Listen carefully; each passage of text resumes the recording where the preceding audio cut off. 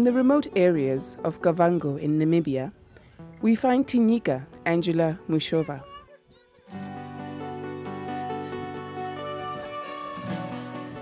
Her small village is more than 20 miles from a main road and 100 miles from the nearest town, Rundu.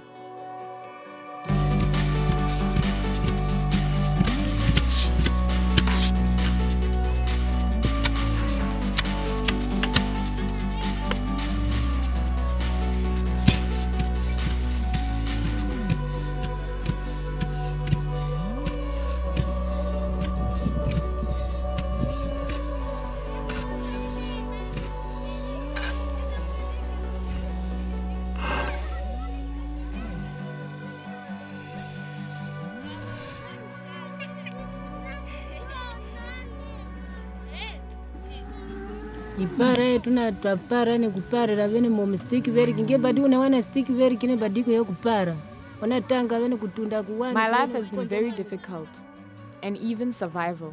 We all live in this one-room house. Every morning we wake up early. I make a fire to warm up water for the ones that attend school. I make porridge for breakfast so they have energy throughout the day, and then walk them halfway to school.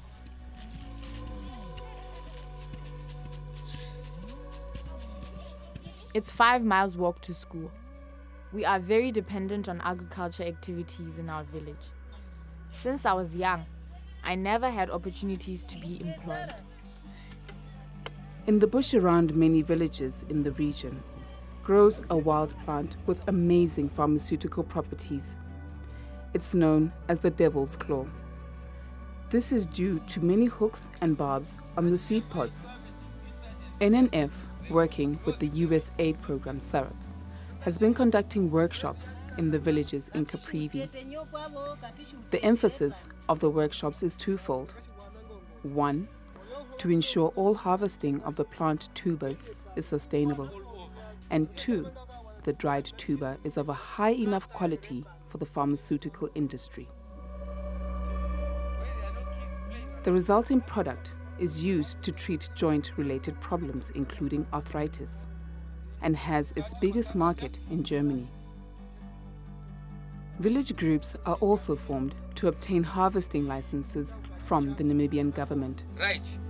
Before you put it in the bag, for you to check that, okay, fine, this is kakata, is right. You take a slice.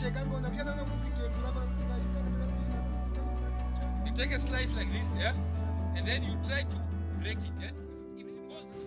Dodo dikaga tavene ngeshi ya kutu tombo kenge mwa kutu wethere kupraise ngwa yo konashi ikatu amwe nikaretu kakumeko.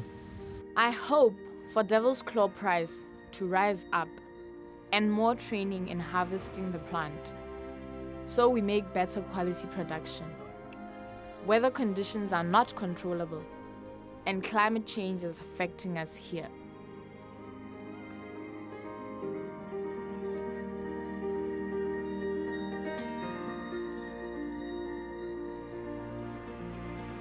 Through the sustainable harvesting of the devil's claw tubers, the social economic benefits are far-reaching. Water and school fees paid, solar panels and communication becomes available.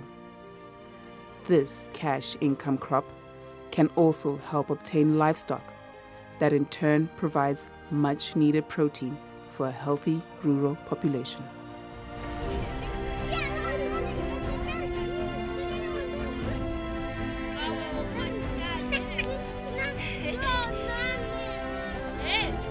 Devil's Claw has always been here, but we had no use for it. Now, it has a value. We look after it. The money it brings is important to us.